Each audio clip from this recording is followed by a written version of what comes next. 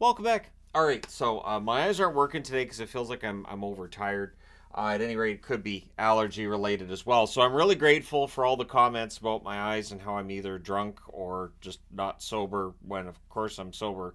I've never done a video when I'm not sober, and I don't drink. I keep myself sober all day. At any rate, I don't have time for drinking or being otherwise mind altered. I just don't have time for that. So we'll get into news of the day, and it is April the 1st, but everything on the board is legit. I was raised that if you make the April Fool's joke after 12 o'clock, after noon, you're the fool. All of the jokes must be done before noon hour. That was how I was raised. Okay, so we'll start off with the Vegas Golden Knights. Now, first off, Aiden Hill is still out. There's no real timetable for his return. Tomas Hertl at practice today in a non-contact jersey, and I've seen although he'll be good for the game one of the playoffs. The expectation with Hertl is that he'll be back before the playoffs, and you need him to be. Now, for all of the, well, Mark Stone returns to the lineup, yada, yada, yada, all these comments, the reality is with Hertl, it's different. This is a player who has not played for the Vegas Golden Knights. He does not have chemistry with line mates. You don't know where he's going to play. So it's important to get Hertl in the lineup before the playoffs. You don't want to be going into game one of the playoffs with a whole bunch of lines in a blender, especially if you're going to be starting the playoffs on the road, if you're going to be a lower seed, which is at this point where Vegas finds themselves. So Hertl coming back is going to be massive, and of course that'll be a debut for him with the Vegas Golden Knights coming back for this season. He had a decent year overall with San Jose. But yeah, there's no guarantee Hertl fits. There's just no guarantee Hertl's going to fit. We shall see. Fingers crossed and all that. But Hertl at practice for them. Again, non-contact jersey, so he's not close. But he should be in the lineup before the playoffs. That's always been the plan anyways. Rick Tocchet, glad to be on the road after his homestand where he felt like things were getting a little bit stale. And that's what happens. You're home for 3 weeks. It can get a little bit stale. So they finished the homestand 5-3-1, which I think is a decent record for a 9-game homestand, right?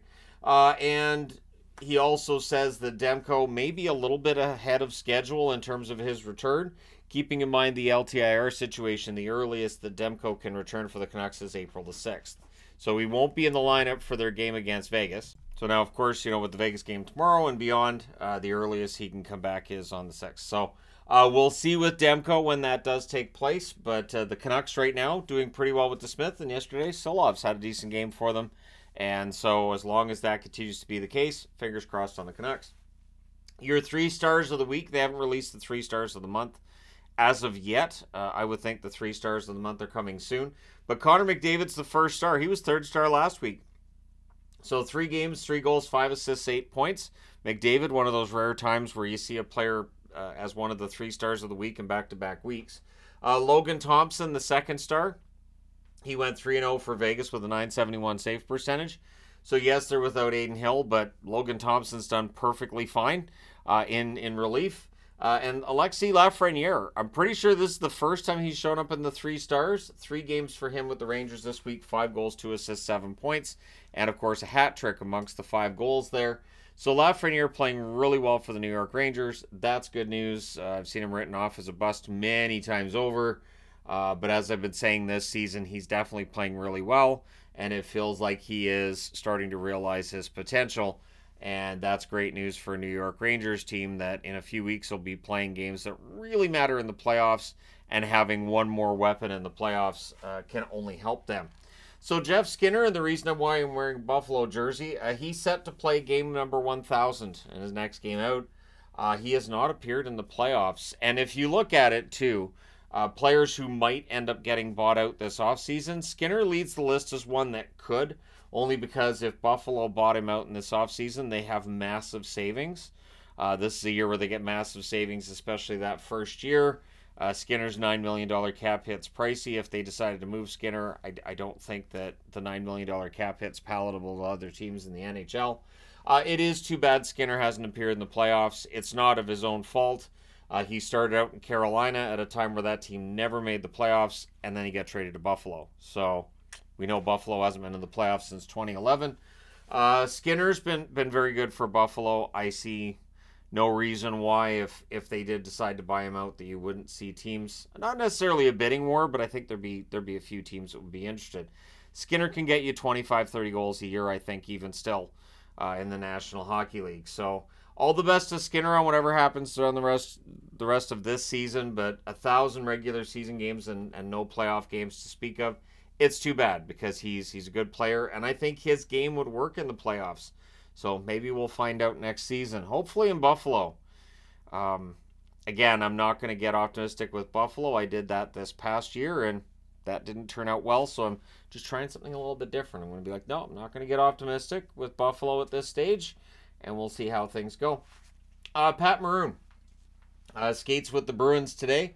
First time since the trade at the deadline that he has done so. He's still seen as week to week, and then will likely graduate to day. He's supposed to be out 4 to 6 weeks, so we're getting close to around that timeline for him. But again, they don't give us any kind of clarity on what's going on with these players or exactly what they're dealing with. So Maroon is a player that I think will help the Bruins on their fourth line. I don't think it's a huge needle mover. But remember, one thing with Maroon, he does have 3 Stanley Cup rings. And so for Boston, they're looking to add one for him, which would add one for them. And we'll see in a couple of weeks' time here where he slots in all likelihood. Just from the way they're wording it, it sounds like probably right before the playoffs he comes in. Same reasons as I mentioned with Hertl, although obviously Maroon's going to have a smaller effect on a team than Hertl. You don't want to be bringing a guy into play for the first game of the playoffs who hasn't played with that team before. Dvorak of the Montreal Canadiens, he's dealing with a torn pectoral muscle. He's now seen as day-to-day. It looks like he will return before the end of the season. And for people who say, well, why bother? You know, you've only got a couple weeks left. Team's not making the playoffs. These players want to make sure they still have jobs in the National Hockey League, even if it's not going to be with the team they're currently employed by. So, for instance, with Dvorak, he's currently employed by Montreal, comes back and has a really good run the rest of the season. It may look like it's pointless to fans and in general because Montreal's out of the playoff picture, but it could mean a lot for Dvorak, showing GMs or maybe scouts for other teams, hey, he can still play. So at any rate, Dvorak, it looks like it's going to be back soon once it's down to day-to-day. It's usually about a week when it's day-to-day. I don't know. Maybe they don't know how calendars work. At any rate, one other piece of injury news from tonight, and this is good news for Seattle, a team that is out of the hunt for the playoffs as well, but they have really struggled with Vince Dunn. Vince Dunn has really made an argument for why he is the guy who makes things work on their blue line. He's been dealing with an upper body injury, and while he's been out, their record has been, well, it's been rough. He has a game-time decision for tonight's game against the Sharks. So a game that should be winnable for the Seattle Kraken in the event that they get Vince Dunn back. It makes it all that much better. Seattle's going to be an interesting team to watch in the offseason, too. We'll see if any players get bought out, what happens there.